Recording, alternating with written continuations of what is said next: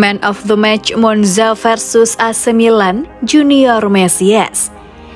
Junior Mesias tampil apik ketika Monza berjumpa AC Milan pada pekan ke-23 Serie A musim 2022-23 di Stadion U-Power Minggu 19 Februari dini hari WIB. Mesias punya andil besar atas kemenangan 1-0 yang didapat Rossoneri. Laga Monza versus Milan berjalan cukup sengit sejak awal hingga akhir. Kemenangan Milan atas Monza dipastikan lewat performa solid di lini belakang dan gol yang dicetak Junior Mesias pada menit ke-31.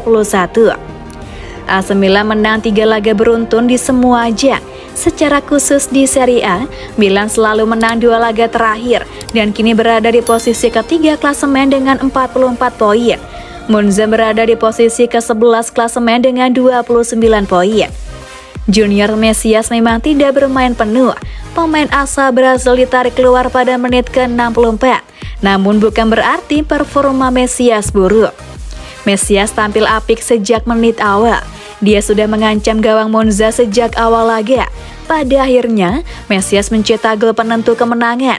Messi mencetak gol dari 2 peluang yang didapat. Satu hal yang menarik, Mesias tampil cukup bagus untuk tugas-tugas bertahan. Mesias membuat 100% tackle sukses dari 3 upaya yang dilakukan. Mesias juga membuat 2 kali sapuan bola. Mesias dimainkan sebagai wingback pada duel lawan Monza. Messi beradaptasi dengan baik untuk peran barunya. Pada tugas defensif, Messi melakukannya dengan apik. Housecourt memberikan rating 8,5 untuk aksi Mesias, paling tinggi dibanding pemain lain.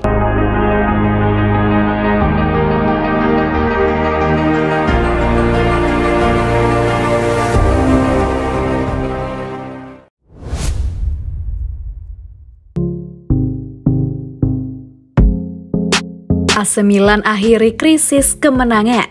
Apa rencana Stefano Pioli selanjutnya? Dimulai dari pemain anyar yang dihadirkan di bursa transfer musim panas lalu yang relatif kurang berhasil berperan mengapa Rossoneri sempat begitu terseok-seok. Hal ini akhirnya membuat skuad Rossoneri dalam menghadapi musim anyar ini tidak jauh berbeda dari musim 2021-22 sebelumnya.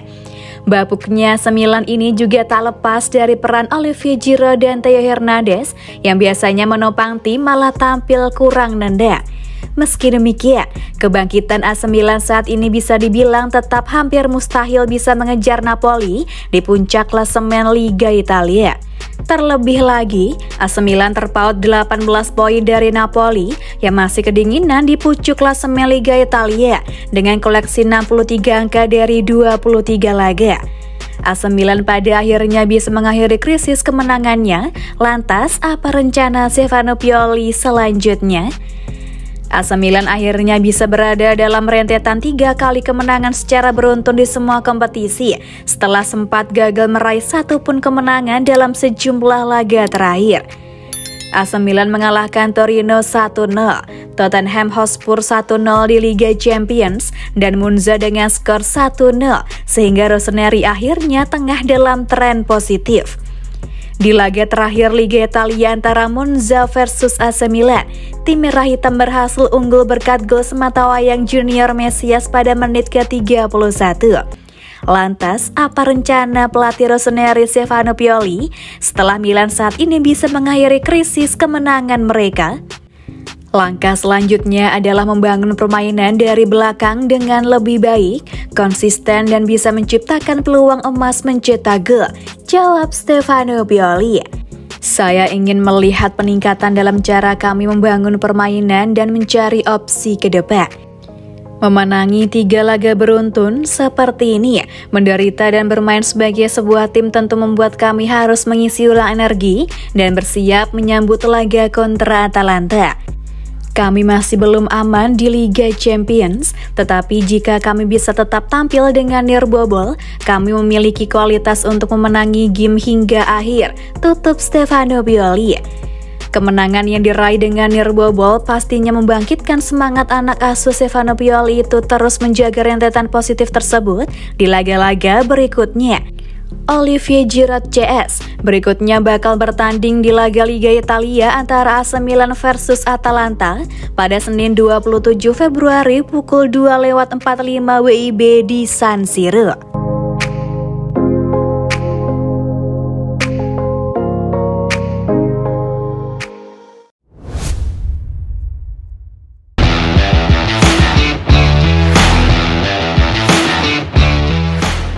Raih 3 clean sheet beruntun, Ciprian Tatarusanu jelaskan alasannya. Ciprian Tatarusanu berbicara tentang keberhasilannya menjaga gawang AC Milan kembali bersih dari kebobolan untuk 3 laga beruntun usai kemenangan 1-0 atas Monza Minggu 19 Februari dini hari WIB. Ciprian Tatarusanu telah menjadi kambing hitam atas rangkaian hasil buruk Milan sebelumnya. Namun kini sang kiper asal Rumania telah membuktikan kapabilitasnya dengan mencatatkan 3 clean sheet beruntun sekaligus membantu Rossoneri bangkit. Berbicara selesai pertandingan, mantan penjaga gawang Fiorentina itu mengungkap apa yang membuatnya berbeda.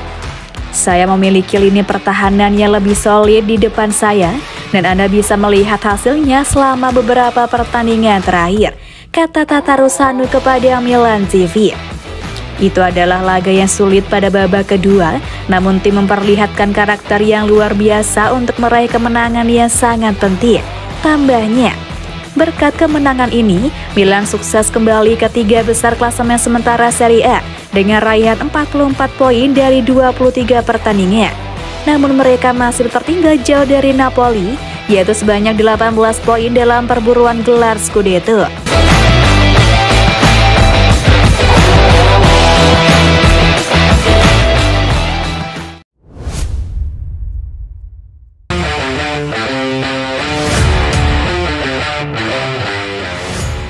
Permanenkan Brahim Diaz, Milan mulai negosiasi dengan Real Madrid.